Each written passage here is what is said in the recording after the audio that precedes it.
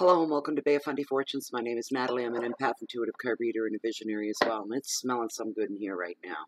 That smudge smells fantastic. And also burning my intuitive candle from intuitivecandles.com. And the scent for that one is Enchanted Forest. So it's smelling very woodsy in here right now. If you're interested in that, they give you beautiful reveals when the wax melts down, like these. There's a clear quartz. There's a two clear quartz and amethyst. They're beautiful. All kinds of beautiful reveals that come out of the candles. And they're 100% soy-based. Just go to intuitivecandles.com if you are so inclined. All soy-based. Very nice. So let's get into this. This is for the month of March 2018 for the sign of Leo, the Lion. Let's see what's up for Leo. We want to know the overall energy. Finances and wealth. Hearth, home, love. Your challenges for March and your message from Spirit. These are the things that we ask that Spirit bring forward for any Leo viewing this reading.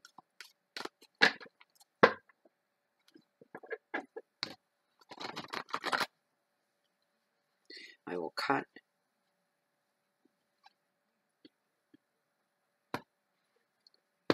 All right, let's get to it.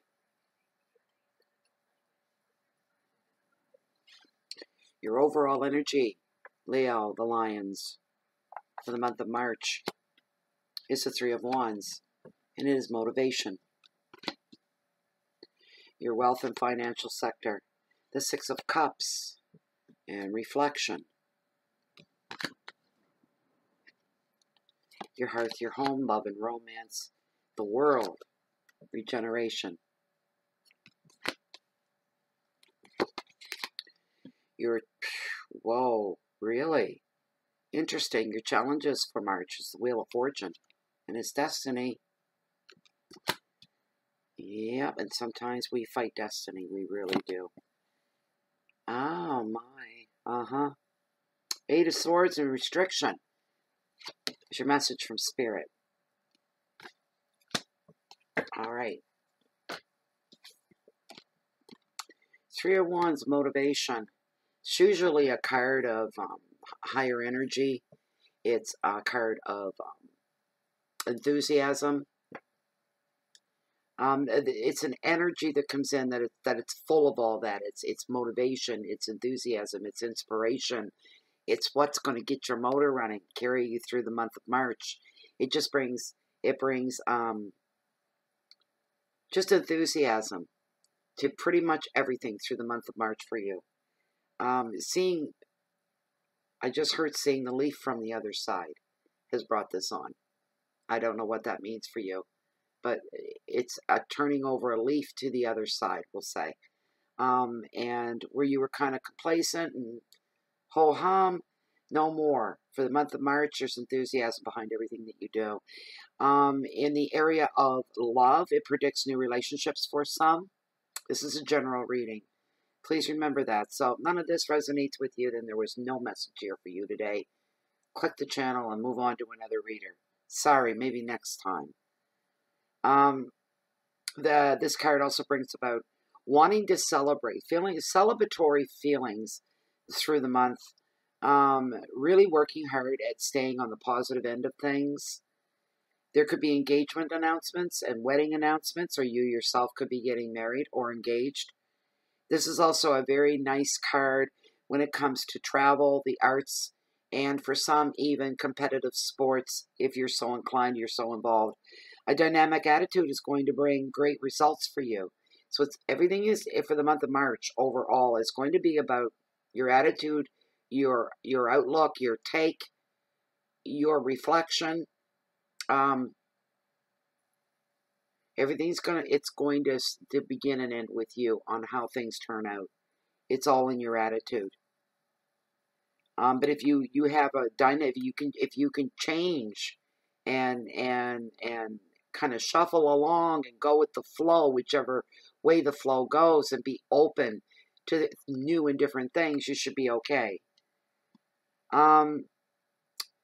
Spirit is also bringing forth a message for you to say that look for unusual ways to solve any dilemmas that come your way. Don't try the same old, tried and true, the same old, same old. Reach outside of that area.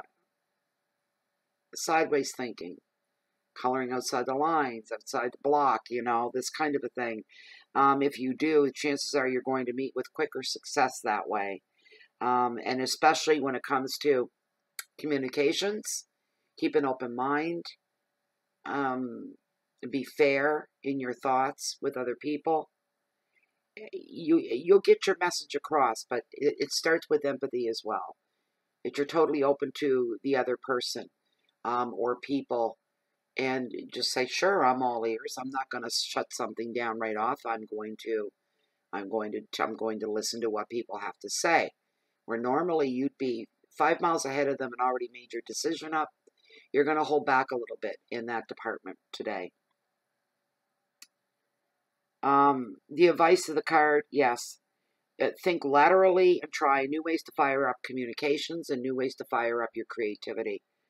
Your keywords are travel, relationships, freedom, openness, weddings, originality, success, the arts, and sports. And I'm hearing competitive sports for somebody viewing the reading. It could be the closing off of a season that you're involved in. Their seasonal sports are usually seasonal, right? It could be that. Your Six of Cups and your finances and wealth. And it's all about reflection. And when I picked the card up, the first thing that came to mind that I heard was reflecting back on your money spending habits is what I'm getting from this card. And you're reflecting back saying, what have I done with my money in the past year? What have I done to have it make a difference in my life in any way? What was really needs, what was really wants, and what do I know the difference between the two? You're reflecting back over the making wise financial decisions from here on out. You're thinking about it. Trying to find a system that works for you, so you're not doing impulse buying. You're not on the spot, standing at the checkout and they got all this stuff for sale, and those are impulse buys, right? A toilet plunger is not an impulse buy, right? That's something you go and search for, right? That's a need after all. If you're going after a plunger, you're not having a really good day. Okay. The past sometimes comes back with this card as well. The past actually comes back to life. You're part of you, part of you is wanting to slip back into the past, into happier times, safer times, slower times, easier times. You may be feeling, especially financially, that maybe things are not easy like they used to be. They're not simple anymore. I watched a video on Facebook today. I can't even remember the name of it, but I'm sure you guys will come across it for those of you that are there. And it was all about really putting out your perspectives in your life. You need a job, 40 hours a week, at least.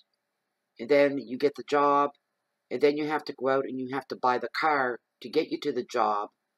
But then you need a roof over your head, so you buy the home that sits empty all the time to drive the car to get to the job.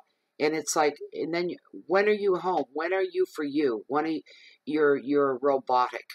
We become robots, like ants in an ant farm, and we don't explore our own passions. And this is what you're yearning for. You're yearning for somebody out there is remembering what it felt like to be in the zone, in the creative zone. This card brings that back, and you're hankering to maybe get back into it a little bit. Just to have that feeling of creating something is amazing, and you're yearning for it. You could find yourself returning to a childhood place for some of you.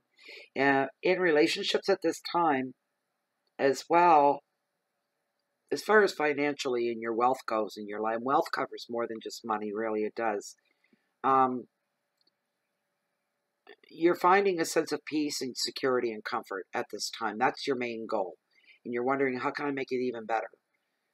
Without having to sacrifice any more hours in my day, because you're looking at the other part of life, the part of life that the stuff that really matters. The advice of this card is to enjoy reconnecting to happier times from your past. They will energize you and entertain you and inspire you for the future. Sometimes what I'm hearing here is the more things change, the more they stay the same, and you're looking for more of the same because of the changes. You want to go back and bring back some of the simpleness and the sameness, because that's where it's just like a full circle. You work to get away from that, and you've been away from that, and now you want to go back, basically, to the simplicity of the way life used to be. Your keywords are friendship and visitors, happiness, comfort, childhood memories, perfection, protection, and play. All right. There's your goals, basically, is to have more you time, more me time, as they say. Your hearth and your home, excuse me, is regeneration. It's a great card to fall into something, that's so intimate and personal, really, is the family structure, right? This card brings about regeneration. It brings about renewal, finding success, celebrating achievements, the completion of a phase. Rewards might even be coming for all the work, the blood, the sweat, the tears, and the efforts you put in to make this world a better place, to make yourself a better person, to make a better life for your family as well. And it all begins at home, the hearth and the home, right? It all begins there. Some of you may be finalizing a house move at this time, or the end of a very large project. I don't know why my candle, spirit must be present. My candle's going crazy. It's strange. I don't know why it's doing that. Okay, so I moved it. It's a very large flame, very high. You guys can't really see that, can you? Look how big that flame is. That's crazy. And it was just fluttering like crazy a moment ago. I've never seen it do that before. Calm down. Anyway, so yeah. Somebody may be moving or finishing a very, very big project, such as building a new home. That could be in the cards for you as well. That's something that you've been working on. You're just seeing the end. You want to be moved in for summer, or somebody that's moving wants to be moved and be settled in for the summer months that are yet to come, and they are coming. We're in spring now. It's just the very birth of it. It's beautiful.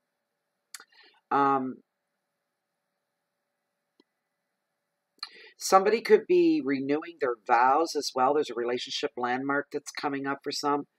I heard a memorial for somebody else. Sorry. Some opportunities could come up for you to travel as well. It could take the family and just go. Spring vacation? Yeah, why not? If you're single, you'll end up having romantic adventures on your vacation as well. Keep that in mind. The advice is to celebrate what you have achieved. Embrace new opportunities. Embrace the foundation that you've managed to build within your family structure. It's all good at this time. It's beautiful. Everybody's getting along. Like I said, spring is coming. Promises summer is coming. And money problems aren't really in the forefront right now. You're going to be full of energy and motivation. You're going to be feeling like the world is your oyster, so says Tarot. Your keywords are success and completion, celebration, beginnings, travel motivations, and renewal. And now we are into your challenges for the month of March. You got the Wheel of Fortune. Come on already. What's going on? Not wanting to follow your destiny. Came right off the minute the card came up. You're fighting against it. It's like I said not that long ago. There's a train coming at me and I can see it coming and there's nothing I can do to stop it. Right? But you fight it. You say, I don't want this. I don't want this. And destiny's going, but it's coming at you anyway. And I'm saying, I don't care. I don't want it. And I don't know. I'm a believer that we have a lot of control over our own life and our own destiny.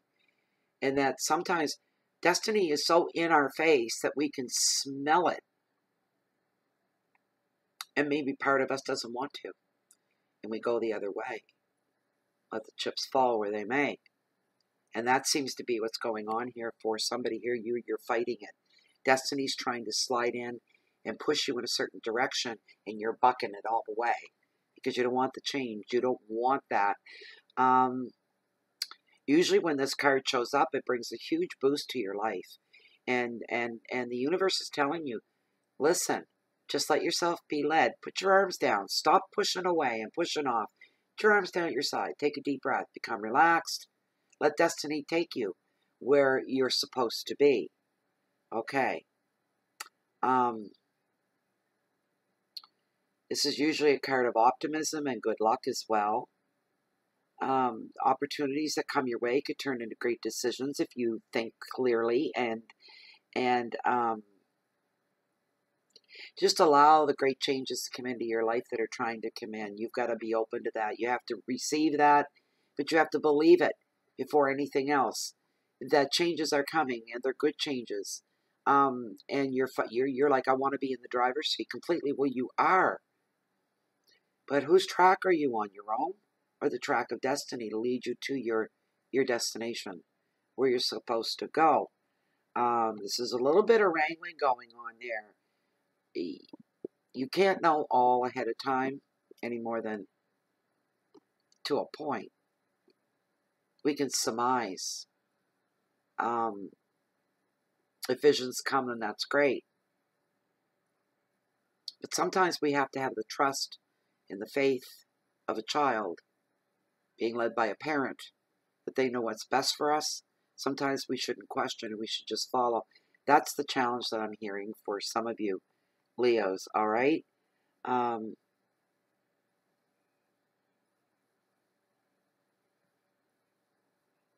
Also, your clairvoyance is going to be heightened this month as well. There's going to be some growth in that area for those of you that have that gift. The advice is, the wheel is more about doing as it is receiving. Enjoy, for heaven's sakes.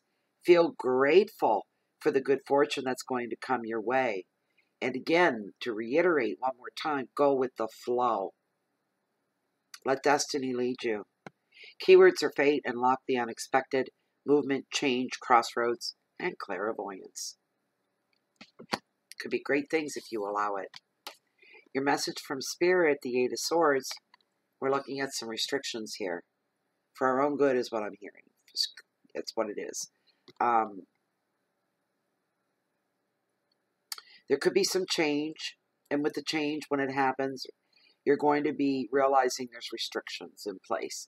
This could be job-related for a lot of you, or it could be projects that you thought that you were given the complete carte blanche on, right, to do whatever in the freedom, and now the restrictions are locking in.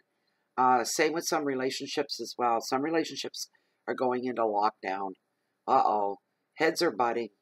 Can't get to an agreement. I can't get to that middle ground somewhere with somebody in some kind of a relationship. Somebody's drawing the line and saying, don't cross that. Somebody else is removing the line, and I'm hearing, what's your excuse now? There is no line. It's just what I heard. But yeah, relationships on lockdown. One person isn't free to commit.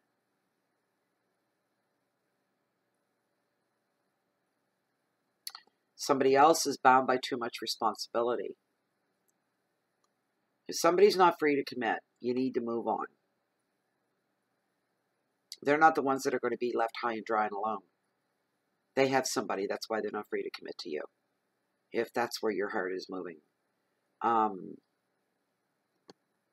And again, there's somebody else that's bound by too much responsibility. They don't have the time anymore to invest into some kind of a relationship. They just don't have the time. This could go from, yes, romantic, right into through to parenthood, giving of yourself in any way, not having any time anymore. That could be part of it. The advice is to be in control of your future, but be realistic. Regardless of what others are even thinking of you, or they're giving you their opinions or anything like that, free yourself by being less tolerant of other people, especially if you're the one that you're bound by so much responsibility. You don't have room for that stuff. People overwhelming you, wanting you to, shaking the finger, wanting you to commit, to give more, to take more. You don't have room or time for that in your life right now. You got to take care of that. Life will smooth down. You'll have a little more breathing space is what I'm seeing for you. Oh, that's better. I'm still busy, but at least I don't have that to deal with anymore. So, your keywords are separation, fear, burdens, lack of vision, being stuck, responsibility, and change. And change seems to be the operative word here for this reading. So I hope you enjoyed the reading. I hope you liked it. I hope you took something from it. I hope it helped in some way. Okay? For anybody else, if you're new, if you'd like to have a private reading, I do offer the service information for that. Look down below this video window, and you see where it says show more. Click on that. It'll open up. Read it through. Grab my email and send me off an email, and I get you taken care of. Also, if you're new to the channel, and welcome to you and all current subscribers as well. Thank you so much. But we're also found on Facebook under groups, Bay of Fundy Fortunes. And it is a closed and private group full of very like-minded individuals like myself and just like you. And yes, you are, or you wouldn't be here in the first place, right? Right. Okay, anybody else looking for me? If you don't find me right here in Bay of Fundy Fortunes, you'll find me walking down below along the water's edge that hold the highest, mightiest tides on the whole planet, the beautiful and the bountiful Bay of Fundy. Doesn't matter. I live on the bay here. If you come looking for me, chances are you're going to always catch me waiting on the next high tide. Have a wonderful month, Leo. Leave yourself open to change. It could be a good thing, not a bad thing. It doesn't have to be. Hope you all have a really great March and hope to see you back here real soon. Goodbye for now.